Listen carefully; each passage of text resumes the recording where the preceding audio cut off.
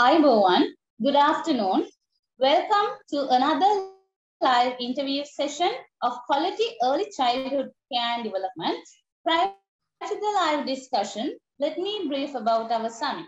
So it's the International Conference on Quality Education 2023, which will be held on 21st June 2023 to 23rd June 2023 in Bangalore, India. This is organized by the South Asian International Association for Early Childhood Care and Development. So I would like to take this opportunity to invite all of you to join in this summit. Today we have an educator, a consultant, Ms. Shehwa Suhail, with this live interview. I would like to invite Mr. Janaka Kamalgoda, who is the president of South Asian International Association for ECCD in Sri Lanka. I would like to invite you, sir. I'm very happy to participate for this live interview series. Actually, as a South Asian region, to all countries, all South Asian countries, we want to achieve quality early childhood education. We want to achieve Sustainable Development Goals 4.2, quality ECCD. Then mainly we have to share our best practices. We want to share our knowledge. We want to share experience, expert knowledge of the Bhutan educators, from Indian educators, from Nepal educators, to upgrade the quality of early childhood care and development. To make the good future for our younger generation, firstly, we want to strengthen the early childhood education. We will conduct international conference on 20th, 21st, 22nd in June in Bangalore. Parallel to our international conference, we have organized live interview series. Through the interview series, we can share our knowledge, our best practices with the global society. Today we have a consultant, the head of Early Childhood Care Department and senior lecturer in Amazon College, as well as she is a business partner in Wisdom Flower Preschool in Vallampitiya. Today we are going to discuss about motor skills. We are here to have a brief introduction from you, Madam Shehwa Suhail. Yeah, thank you, Nilanka, for your kind words. Yeah, I'm just to tell you again, I'm Shehwa Suhail, the head of department in early childhood, senior lecturer for the diploma courses which are TVC approved for the early childhood, and also a business partner at a preschool, Wisdom Flower in Vallampitiya. So it's actually truly a privilege to be part of this conference, which is going to be held in Bangalore, India. And also thanking for the wonderful opportunity to have me here for this interview session today. I also thank Mr. Kamalgoda and Dr. Dheeraj Malhotra, who are the main driving force behind this event, and to welcome me on board to share my knowledge on the topic motor skills. Thank you very much, ma'am. So let's begin our interview session today. As I said previously, today we are going to talk about motor skills. Yes. So as an early childhood development teacher or an educator, how do you define fine motor skills? Fine motor skills, if I have to explain clearly, it involves small muscles, working with the brain and the nervous system, to control movements in areas such as hands, fingers, lips, tongues, and the eyes. So the main part here is the both thing has to coordinate, the fingers and the brain. So let me explain you with a very easy example. If you are giving an activity to a child in a preschool, like pouring water from jug to jug, so when he is doing the water pouring, he gets the strength in his fingers, in his hand to hold the jug. Plus, he needs his brain to be coordinated. The concentration should come from the brain. Then only he will be able to successfully pour the water from jug to jug. Another example is beading a chain. So when he's doing a chain beading, he needs the alertness and the sharpness and the concentration from the brain, where he's able to put the beat the chain in the proper manner. To develop fine motor skills in the children at the early childhood stage. Yes, definitely, Nilanka, because a teacher who is knowledgeable and knows the proper standards in the ECD will automatically and definitely realize the importance of the fine motor skills and therefore do many activities to develop it. So let me elaborate that to you with an example. We say a teacher is the main person who lays the correct foundation for the child, isn't it? Right. So my example to explain this would be, if we are building a house, definitely we will need a strong foundation for the house, right? So we allocate more time and excess matter for the foundation to be laid.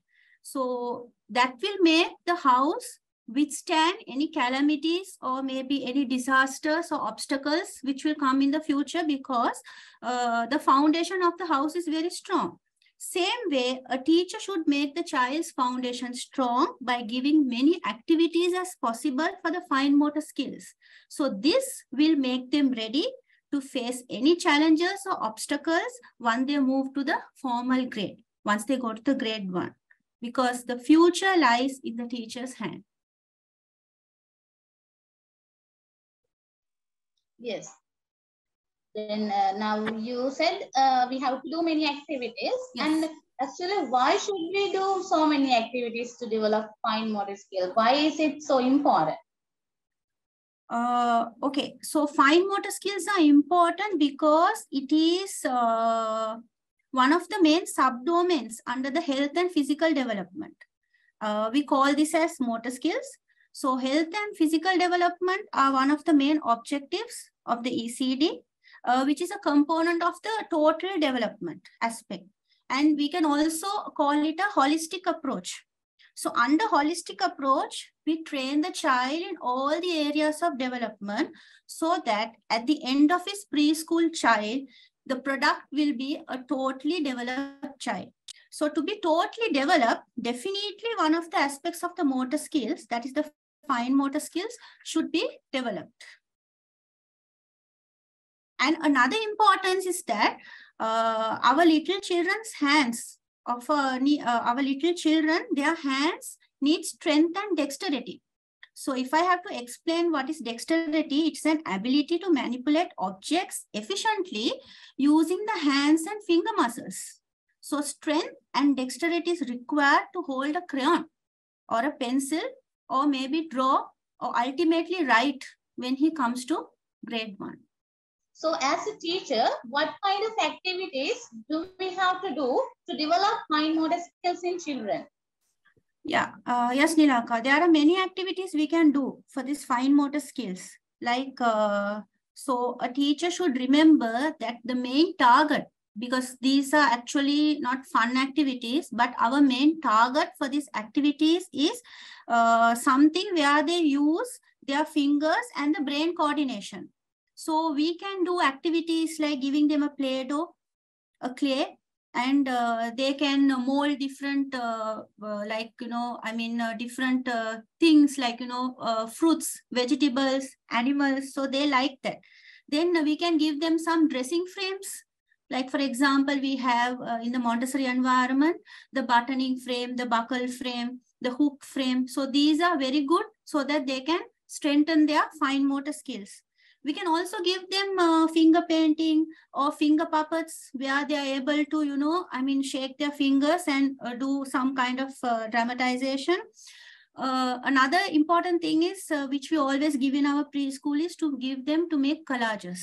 So collages, what we do is they use, 2 ways where they are able to tear the paper, right? And when they are tearing, their finger muscles are getting strengthened. And other ways, they can roll the papers. So those are really very good activities for that. Threading of beads, then handworks, pasting pictures, cutting papers, folding napkins. So these are, I mean, very good activities for the fine motor skills. So we can see in many countries, ECCD teachers use natural materials, waste materials, and raw materials for fine motor activities. Actually, what kind of materials are we used in our country for fine motor skill? Yes, so even we preschool teachers in Sri Lanka, we also entertain and strongly agree in using natural and waste materials for fine motor skill development. So we also use those kinds of materials. Yeah. So is there any benefit in using natural and waste materials for these preschool children? Yes, definitely. There are ample benefits. For example, if I have to explain you example, we can take natural clay, right? In Sinhala, we call it mati clay. That has numerous advantages because according to a research, they have found out that this natural clay, instead of giving them this artificial colorful clay, this natural clay has some kind of an anti-anxiety properties and makes them, once they do activity with that, it makes them to calm and relax. So it has a bacteria which produces serotonin in the brain stem by activating neurons. So this serotonin helps children to learn actively. And also it has it has an organic composition of minerals. So these minerals and water helps the child to calm down, and it is good for their skin. Another importance, I would say that is anti-allergic. So there are no chemicals. So, I mean, the children will not have any allergies once they work with this natural clay. Some other benefits are they provide more tactile stimulation to children to improve their hand and finger awareness.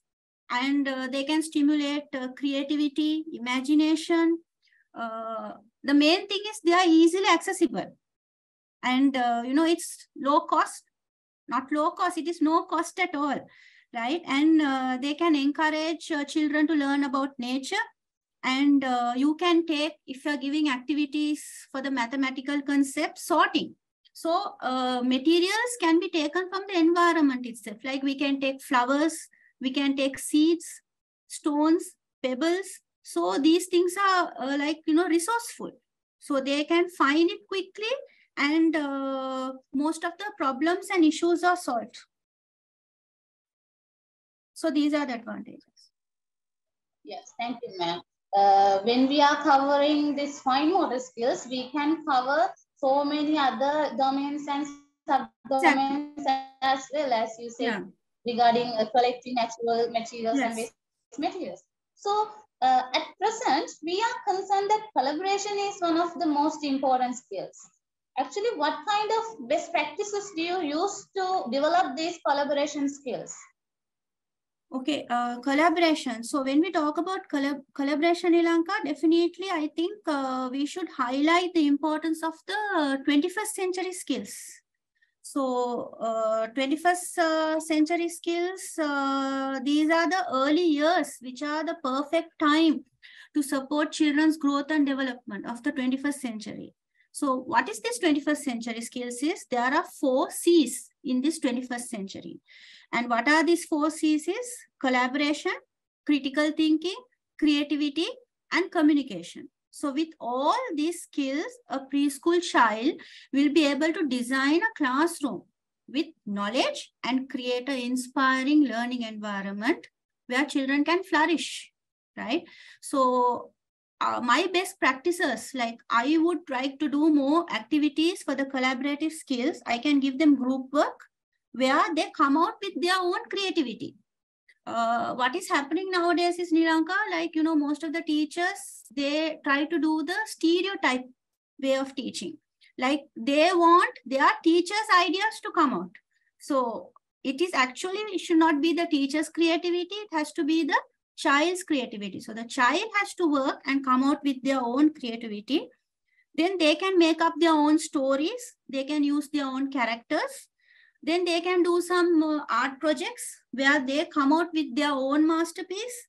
Then games, they can solve puzzles or stacking up things, like example, like, building a pink tower in a group. They can get together.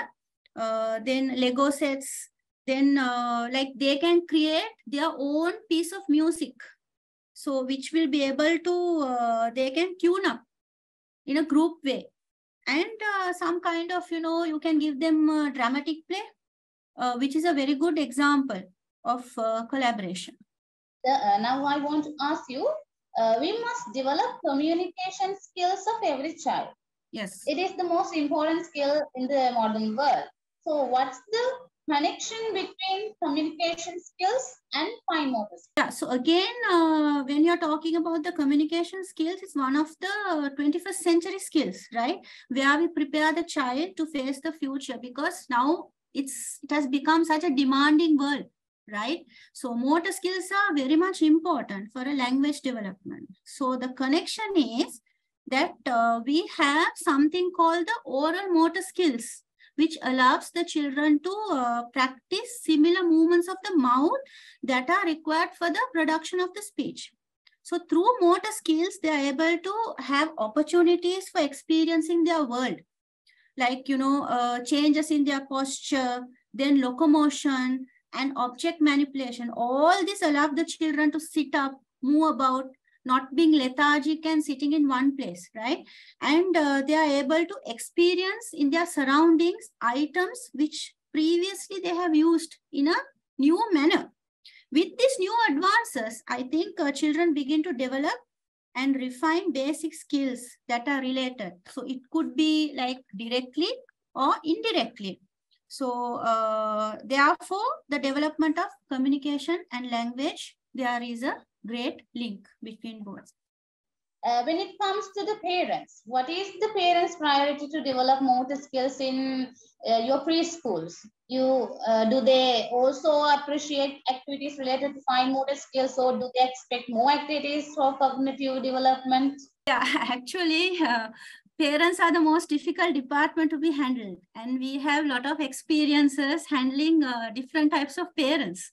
So actually, we would say that most of the parents lack awareness actually. So it is that, the awareness should be given to them, the understanding what kind of activities we do in the preschool and what is the importance of doing these activities. So parents should definitely support in the development of the fine motor skills. After all, preschool is a shared responsibility, It is not only we are giving all the responsibility to a preschool teacher. So it has to be, the efforts have to be 50-50. So parents should give opportunities to their children at home to practice this fine motor skills, what they are doing in the preschool. So then an important thing which can arise is the child can get independent. And always it was a golden rule of our Dr. Maria Montessori, where she really wanted the independence, the child to become independent and do work by his own self. So there will be muscle strength, coordination. So yeah, parents, immense responsibility is there. So how the parent can help to develop fine motor skills? I mean, what kind of activities can a child do at home? Well, it is in the parents' hand to make the home environment a learning environment. Turn the home environment into a proper learning, enriching environment. What is happening these days is, Nilanka, most of the parents who lack the awareness, they don't know to give the proper purposeful activities to the children at home. So they don't know how to, they just kill the child's valuable time. Right? So these are formative years, so we cannot waste their formative years. So usually what they do is either they switch on the TV and keep the child in front of the TV so that they are busy with their household chores, or they might give a smartphone in the child's hand. So these are like, lack of awareness. But if we give an awareness to the parents and we can utilize the child to do something called the EPL, Exercises of Practical Life, which was introduced by Dr. Maria Montessori. So these are like, purposeful life activities. So yes, so how can this be done? Simply, we can make it interesting for them. Like, come help me to set a dinner table, right? Holding a knife, fork, or some spoon to eat, or maybe giving an activity where they have to pour their own water in the glass, right? Then, okay, come and clean the table, help me to clean the table. So they take a sponge and they are able to clean their own tables. Then they can call the child to the kitchen and make activities bit interesting, like, okay, you boil potatoes, you're giving the child to peel it, right? Or maybe, eggs to peel. So these are very interesting activities. They can, help stir a curry, or maybe shake, or maybe chop or cut or mix. So all these are, good activities where the child can do at home. Getting dressed up, buttoning and unbuttoning the child's own dress is another purposeful activity. But nowadays, the mother thinks, no, it's better I do everything. And at the end, the child becomes totally dependent on the mother. Yeah. Up to now, we are talking about fine motor skills. Then concerning fine motor skills, we also need to develop a child's gross motor skills as well. Exactly. So Yes. how much important is to develop the gross motor skills of a child? Well, I would say that it is equally important. Once we are developing the child's fine motor skills, it's equally important to develop the child's gross motor skills.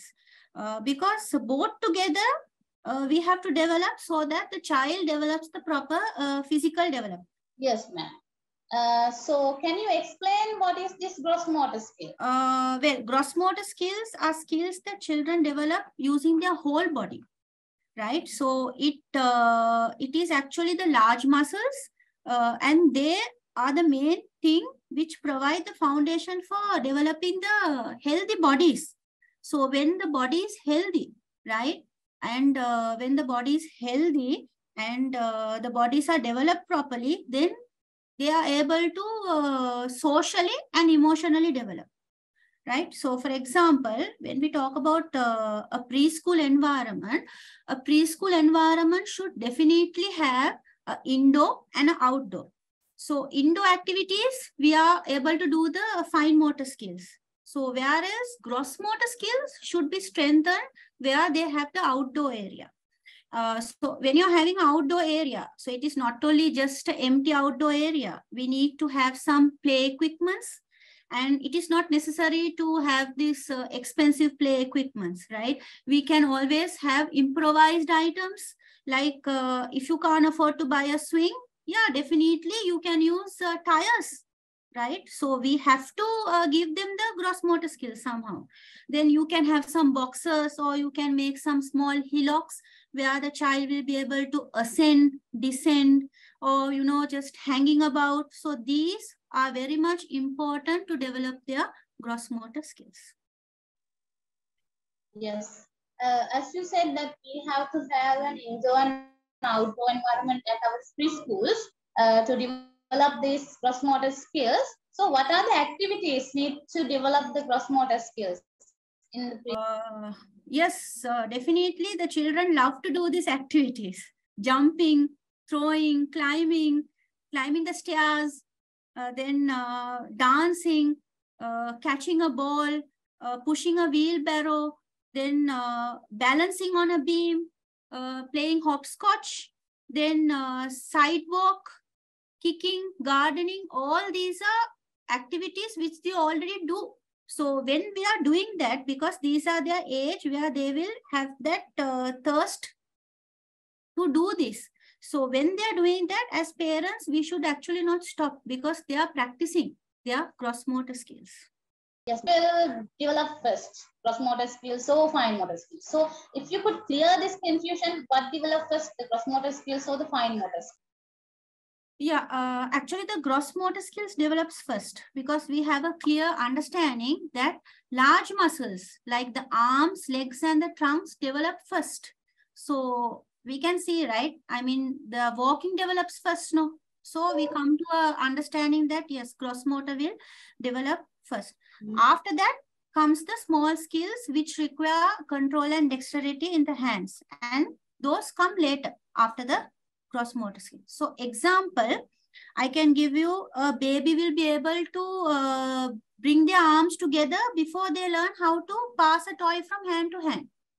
So the example easily tells us that the gross motor skill develops before than the fine motor skills. And what are the three main stages of motor development? Three main stages of motor development. Yeah, so it can be categorized into three stages. First could be the infancy, right? So infancy, the age gap can be as soon as the child is born to about 1 year.